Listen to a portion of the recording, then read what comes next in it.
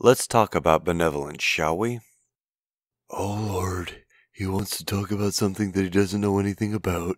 Grab the popcorn, watching him crash and burn should be good. When our society discusses issues politely, with each side seeking a peaceful resolution, everyone benefits. When the discussion is a highly polarized shouting match between people who just don't listen to each other, well, it's time for some roasted opinions.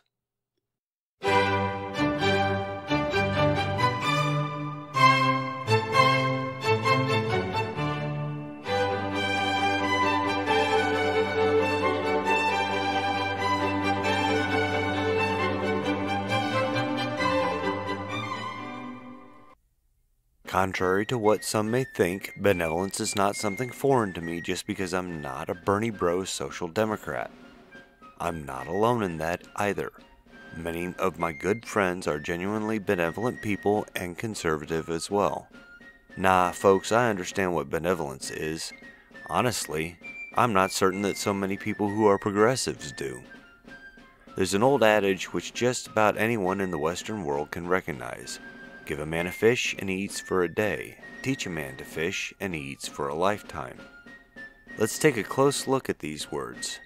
Giving a man a fish is giving him a meal. That is benevolent because you are meeting his immediate need. Teaching him to fish meets a different need, his need to provide for himself. Quite simply, if all you do is give him a meal, then you have not solved the cause of his hunger. He didn't have any food, true, but that isn't the cause of his hunger. The real cause isn't that he didn't know how to get a fish for himself. Solve the problem, and he will get his own fish. He will probably show other people how to fish in turn. Bingo, freaking Yahtzee! The one guy who can catch his own fish now has fed himself and his family and spread his knowledge to others so that they too can feed themselves and their families. So really, you are feeding more than just one person by teaching him how to get his own fish. In time, you fed hundreds, perhaps thousands, by teaching him how to fish. Or maybe you just fed one person. That's not a bad thing either, because so long as he can fish, he doesn't need to stress about it. That's one less fish that you have to catch every day. How is that a bad thing exactly? That's really the difference between progressivism and populism. Both progressives and populists prefer that everyone has a fish. Progressives maintain that the hungry man should have all of the help that he needs to eat, to have a place to stay, to pay bills, etc. Populists believe that giving him a decent job, be it a trade or something which requires a college education to do, lets him purchase his own damn fish. Another difference is that both progressives and populists deal with the immediate need of hunger. Both are giving the man a fish. Progressives are giving him a fish taken from someone who has plenty of fish. Populists give the hungry guy their own fish, not someone else's fish. That means the donor of the fish has the choice if and when he or she will give up the fish. Populists tend to be much more concerned with personal responsibility than progressives. This is a fundamental difference in mindset, folks.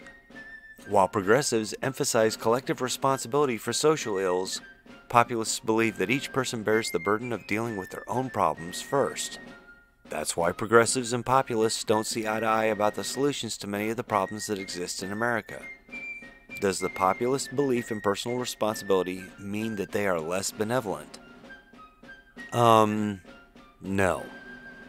Just no. Not every problem requires outside help to solve, and not all help is actually a solution to the problem. Let's start with the example of a child. Children cannot provide for themselves. They cannot be expected to know all the rules of society or how to manage their own lives. When they grow up, though, they will have to provide for themselves. They will have to live within the rules of society, and they will have to manage their own lives. The responsible thing to do is to feed them, clothe them, and care for them. The responsible thing to do is to set boundaries and to enforce those boundaries so that they will learn the limits of what is acceptable behavior. The responsible thing to do is to set them small tasks in order to teach them how to be diligent and how to take care of their basic responsibilities like household chores. As they grow older, They will learn the basics and the parents can move on to more complicated adult responsibilities. Properly raised kids grow up into fully self-actualized adults who don't need or want a caregiver. Instead, they provide caregiving to others, including their own kids when the time comes. What about those who have fallen on hard times? Certainly, they need help, right? Yes, but the best way to help people in need is to help them to help themselves. A temporary hand up to someone who is struggling is different than a perpetual handout, especially when the handout is given to someone who is perfectly capable of gaining the ability to provide for themselves. That's why the first, most benevolent step toward dealing with poverty is to ensure that there are plenty of jobs available for people, not plenty of resources provided by the government. Those resources cost money, and there have to be practical limits to prevent endless exploitation of the social safety net by the indigent. See, Roast, you don't understand benevolence at all. You don't want people to have the help when they need it, and you think the government doesn't have a responsibility to its people. Is it benevolence if it's compulsory?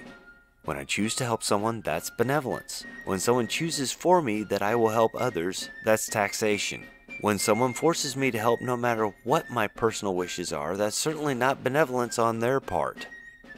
Benevolence is seeing a need and meeting it out of your own resources. It's sharing with others about the need in order to make a collective effort to meet the need and reduce the individual burden on meeting that need.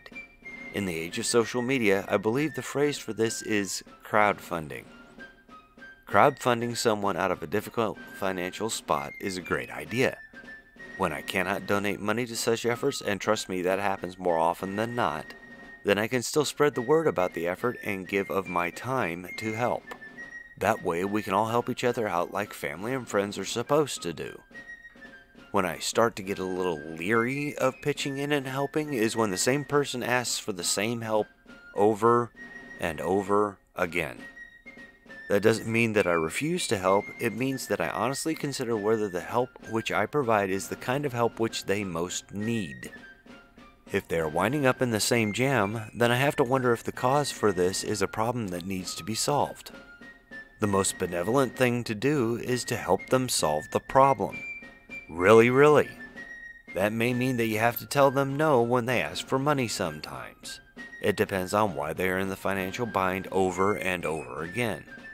Is it because they are a single parent struggling to make ends meet on a tight budget while raising their kids and improving their job prospects? Or is it because they spent too much money at the bar again trying to hook up with that cutie in the corner and can't pay their rent now? Giving some financial support to the single parent so that they can finish night school and land a better job is benevolent, even if it happens frequently. In the other instance, the most benevolent thing to do is to help that person to learn how to budget better, and that might just mean letting them get kicked out of their apartment. How is that benevolence? Failure is an excellent teacher, and sometimes the quickest way to learn is to fall flat on your face. Learning a lesson fast is better than learning it slowly. Not all pain can be avoided, and there are many instances where a short, sharp pain is much less pain in the long run than a protracted, dull pain. Sometimes the most benevolent thing that you can do is rip the band-aid off quickly. Now that's just my opinion, and you don't have to agree with me. In fact, I'd love to hear what you think, so go ahead and give me a like or dislike and comment below. If you like this content and want to see more, feel free to subscribe and make sure that you ring the notification bell. New episodes of Roasted Opinions post on Wednesdays and Saturdays at 8 p.m. Central Time. Join me on the last Saturday of every month for my special In the Kitchen episodes. New content is coming, so watch this space.